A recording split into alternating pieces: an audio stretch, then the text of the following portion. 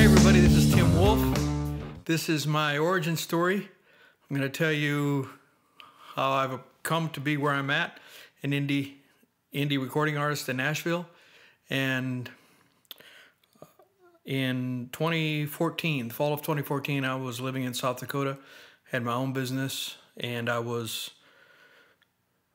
struggling because my business wasn't really successful. It was a snack food business, and I was living in a really crappy one-bedroom apartment that the view from the main bay window, or the main window in the living room, was basically a old rusty appliance graveyard where there were washers and refrigerators that the neighbor, the property that was adjacent, just had, I don't know, they just threw a bunch of stuff back there and it was their private property, so they could do whatever they wanted.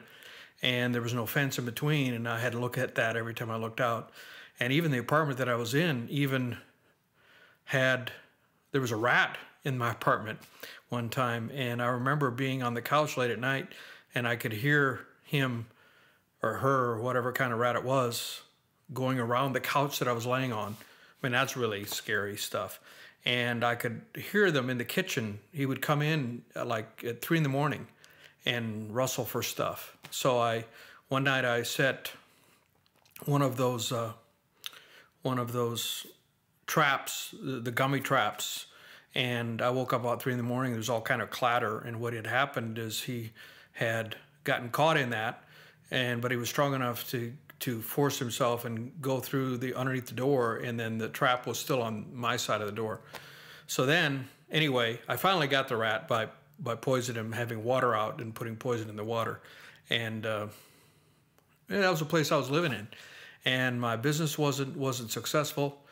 2 years prior to that, I had been completely betrayed by the partner that I had. Even though we were struggling, he left. I found out later that he had been planning it for a year on the computer. He was really my employee / partner, and I had provided the computer for him. I mean, I was paying all the bills, and once we got successful, because of what he brought to the table, he was going to be able to participate and have part owner of the company. But that never worked out because we never really got prosperous, and he planned his exit like a year before, because I was able to get on the computer that I had supplied him as my computer and that he'd used, and he had been planning this for like a year. It was devastating to me because I thought we were close friends. And anyway, he took 75% of the customers that I did have, and it was extremely low point in my life at that point in time. But I recovered from that, and I spent the next 2 years trying to make the business survive, and I made some progress, but it was still really not succeeding. No matter what I tried every possible thing I could think of, and I couldn't get traction. So in the fall of 2014, an old friend of mine who had been vice president of my company and retired, CPA or accountant, and he came into my office, a very mild-mannered guy, Bob, came into my office, and that day it was like he had a different demeanor. He came in and carried himself a little differently. It was like he was on a mission. And he came into my office, and he was very powerful, and he said, "What are you doing? You're beating your head against the wall. This business is never going to be successful. You're never going to make it. You're going to continue to be treading water, so to speak. I mean, no matter how long you do this. Why don't you quit now, restructure your debt, and sell some assets, and pursue your dreams, pursue your passions, music, traveling the world." He knew that I love traveling the world, and that he said, "Do it while you still have your health." He says, "I have a friend who's very wealthy, but he has like 10% lung capacity, Bob's friend, and he can't get out of his couch. His big trip every week is once a week he gets up and manages to get himself to the grocery store to get his groceries, and that basically exhausts him for the rest of the week." And he said, "I would give all my money to have my health. So while you have your health, take advantage and pursue your dreams." I mean, I'm very healthy. I don't have any issues at all. So I grew up on a farm, and the mantra of a farm: never sell the land, never sell the land, never sell the land, never sell the land, never sell the land, never sell the land, never sell the land, because you have this spiritual connection with the land, and you never even consider selling the land. Well, I had a considerable amount of land holdings, and I had a lot of debt from the business that I was trying to get off the ground, the snack food business. But I never sat down. I'm a spreadsheet guy. I never sat down and taken a look to see if I could sell some land and restructure my debt and somehow have enough to live off of. I mean, I do spreadsheets. I was always doing spreadsheets, and I'd never done that spreadsheet. But my friend, I believe that he was on a mission from God that day. I really do. And he convinced me, and right as soon as he left, I pulled out my spreadsheet or pulled out my Excel, and I did a spreadsheet. And sure enough, if I sold a parcel or two of land, I could restructure and still pay down my debt, the remaining debt, and have enough to live on. I mean, I'd never run those numbers, and I'm a numbers guy. It's one of the things I do. So, I mean, I thank Bob for that. Completely changed my life. I put some land up for sale, got it sold that spring, and started exiting my business, sold my building, sold my equipment, and bought a house. My banker was kind enough to let me take enough money from the land sale to buy a house, and free and clear, no lien on it. Bought a house in Watertown, and I also allowed me to buy my luxury car. So, I mean, he was very good to me, my banker. I mean, he could have demanded all of that money to go against the loan, but he didn't. So, suddenly my life changed. And now what am I going to do? Well, I'm pursuing my music. I'm pursuing music. This is 2015. And I wasn't sure what kind of music. I tried Taxi, which is a good organization, and they mainly focus on sync and instrumental music. And I tried that without hardly any success, little success. And I was playing in a cover band at the time. And then I realized what I really wanted to do is write songs, and I'd been focused on songwriting. And so my father was ill, so I really couldn't consider leaving South Dakota. I would take care of him. I'd go see him every week, and sometimes twice a week. And I was there to take him to the hospital if he had to go to the hospital. Well, he passed away in 2017. Still miss him every day. And so after I had to handle the estate, which took about 6 months, because there's a lot of land, a lot of equipment, a lot to be done. My dad was a farmer, had accumulated a lot of stuff, and handling the estate I worked on it for 3.5 months full time. It's a lot. Anyway, after I got that done, I moved to Nashville. And I moved to Nashville around October of 2017. And so now, as I'm doing this video, this is May of 2019. So about a year and a half. Been in Nashville about a year and a half. And I decided that I was going to pursue being an artist. Write my own songs. At first when I came to Nashville is all about songwriting. And there's a lot of organizations to help you get better at writing songs, but even when you submit songs for them to critique and look at, they're thinking about it, well, if you need to do this to get it cut. And there's really not much focus on a couple of things that I would say are a little bit weaker in Nashville. Nashville's a great city. I love it here. It's still a honeymoon phase for me here, living here. I've got my studio where I'm at. I mean, things are pretty good, but I'm still, trying to figure out my place. And I originally thought, well, the ideal scenario for me would be to get a publishing deal. Publishing deal is where a publisher will give you a monthly draw against future earnings, and with the idea that the songs you write will eventually somehow catch, and that you will be able to pay back your draw that they've given you, the accumulated draw, because it's really a loan. And they typically give as small of a draw as $20,000 a year. I mean, how do you live on that?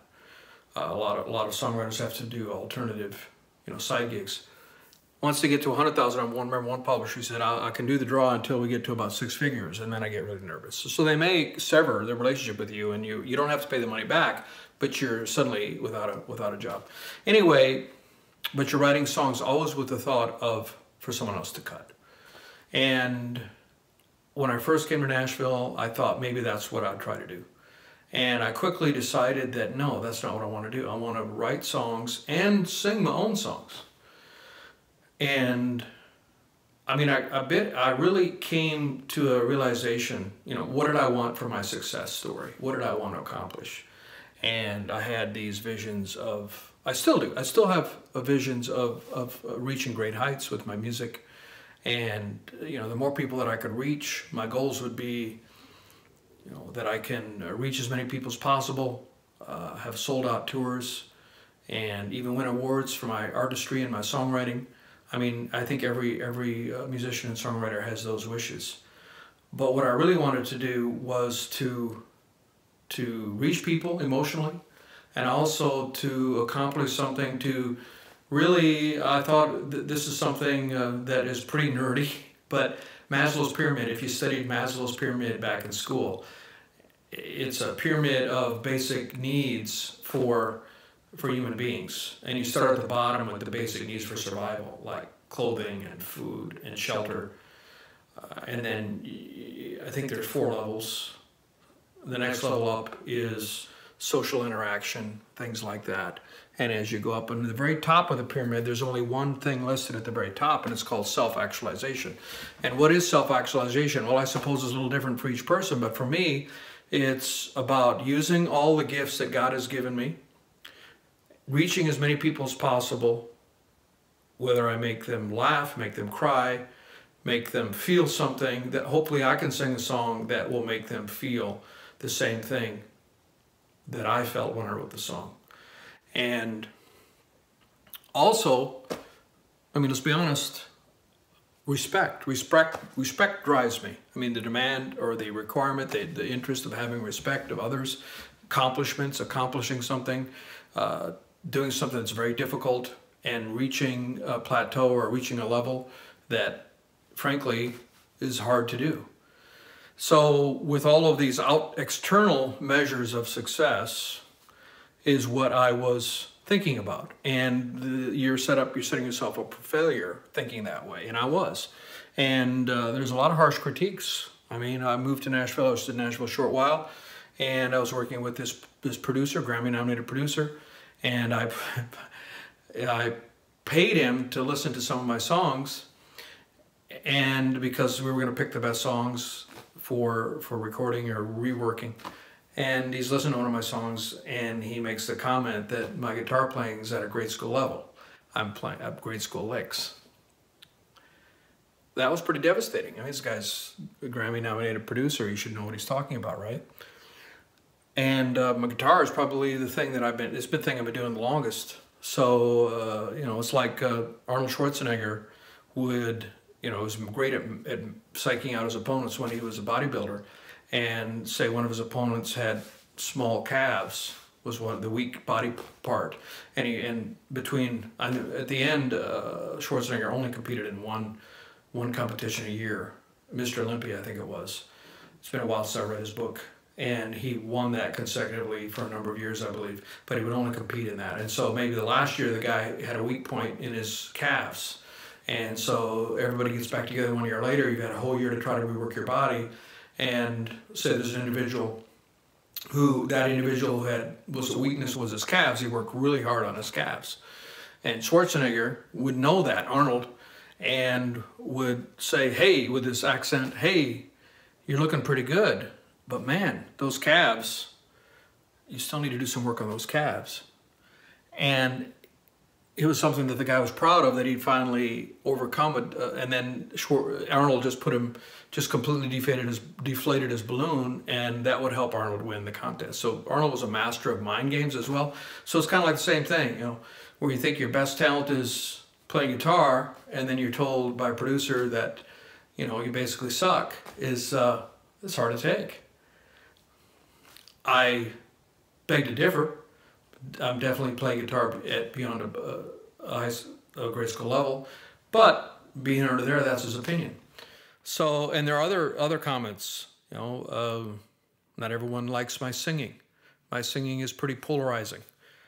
Some people, I've been told, have a great voice, phenomenal voice. Some people say you shouldn't be singing. So, I think that's probably a good thing, because I don't want to be, if you polarize, that means that you, like my vocal coach said, that Prince, when he first came out, the majority of people hated him. And the people that liked him loved him. But if you can polarize, if you can get a polar reaction, if you're right in the middle and people are like, it's okay, and not a strong reaction either way, you'd much rather be an extreme love or extreme hate from people, because then you're at least eliciting reaction. So what's happened in my mind, I guess one light bulb moment for me was I was watching a video about Imogen Heap, who is a Grammy-winning artist and producer, engineer from the UK, and she was being interviewed, and she was asked by the interviewer, what's your definition of success? And she said, as long as you're able to do what you love, which is playing music, that's my definition of success. If I can do that and continue to do that day in and day out, I'm successful. And I'm like, yeah, Imogen, you're right. I'm able to do this. I'm successful right now. I mean, how many people hear my music? How many people I reach? Hopefully it'll be more, but I'm still successful right at this moment because I'm doing what I love and I enjoy it. I mean, I'm living the dream. I mean, people ask me, how you doing? I typically respond, living the dream, because I am. I'm living the dream. I mean, I'm able to write music, play music, work on my craft, and it's a lot of fun. I mean, I work hard at it. I work really hard at it. I work like 60 hours a week, keep track of what I spend time on. What gets tracked improves. And so I keep track of every hour that I spend. I have a spreadsheet. Again, spreadsheet guy, remember I mentioned? Keep a spreadsheet. So I'm working hard, and I have goals, but I'm successful right now. So that's the way I view it. And as long as I'm able to do what I love, which I can't see that changing, I'm successful. And so that's my origin story, I guess, how I got to where I'm at. I'm here in Nashville, independent Americana-Alternative artist, and I'm working on a lot of platforms. Just started this podcast this week. This is my 3rd episode, and my goal is to Russell Brunson has a challenge. I'm taking his class One Funnel Away, to post every day for a year. Holy smokes, that's a big challenge. So I'm just trying to make it to 30 days. We'll get to 30 days and then we'll see. So even just 1 month. So this is day 3, and I'm hoping that I can meet that and make that. And I'm just having a blast. And I hope that you find what I'm doing interesting, and that you come along with me on the journey, because it's all about the journey for all of us, where we are reaching our goals. There's creativity in all of us, and a great book that I'm going through right now, if you think you have some creativity, is The Artist's Way by Julia Cameron, or Julie. I think it's Julia Cameron. This book's been out for like 30 years, and it's a phenomenal book to read and to help you discover your creativity. I encourage you, if you're watching or listening to this and you have interest, you think you might want to do that, please try that. Please get the book and read it and follow the recommendations, the exercises. I mean, she has a lot of time-consuming things that she asks you to do, but I've been doing it now. The morning pages is part of it. You get up every morning, you just write, you just throw up on the page, basically, and it just frees things up. I mean, this up here is the biggest advantage we have, and also our biggest obstacle, because our way of thinking is really what limits us. And I struggle with that. I'm still working on that. I'm going to the Millionaire Mindset course this weekend, intense 3 days, and I'm really looking forward to that. It's supposed to rewire your thinking about money and success, primarily money, but also in general about success. I'm so looking forward to that. I saw Tony Robbins. He was life-changing a couple weeks ago. So a lot of these things are coming into my life, and I'm really excited about what's going to happen. It's just so exciting. I'm also going to relaunch my snack food business, Wolf Creek Snacks. Look for that. and I'm so excited. We're going to do it in a new way, and it's just going to be great. It's just going to be phenomenal. I'm also launching a new website talking about anyone. It's called Anyone Can Play Guitar, and I truly believe that. If you have guitar in your closet and you once thought you would pick up guitar, but for whatever reason life got in the way, it's gathering dust, or maybe you sold it, this program is for you. Because not only are we going to teach you the basics, even for intermediate and advanced. I'm working with my good friend Jimmy Davis, who's been an instructor for 20 years, highly regarded instructor, and he's going to be doing the lessons. We're also going to be doing, which I haven't seen in any other website, we're going to be helping you with the mindset and the beliefs, because you have to believe it. You have to believe it up here, and you have to, I mean, you have to do the work. You have to practice. You have to get it to where your fingers, it's like when you drive. I mean, who has to think consciously about, okay, now I put my foot on the gas and I put my foot on the brake. I mean, it's a lot easier now, but I grew up driving a stick shift. I mean, you have a lot of coordination. You have to do the clutch, and you have to do the gear shift, and you have to do the accelerator, and you have to do them all at a time. A lot of people struggle with that, but if you get practiced, you don't even think about it. And so how many times have you driven somewhere and you really don't even remember how you got there because your mind was somewhere else? It's in your hands and your feet. Same thing with playing guitar. You get to the point where you don't even think about what you're playing. You're playing a scale and you can have a conversation because it's in your fingers, so to speak. And you can get there, but that's practice. And I truly believe, and my partner Jimmy also believes, that anyone can play guitar. Anyway, so that's some of the things that I got going. That's my origin story. I hope you found it interesting. Follow my journey. You can follow me on YouTube, Facebook, Instagram, podcast. Is that all the platforms? I'm thinking Spotify, SoundCloud. Anyway, hope you have a great day. All the best to you. See you next time.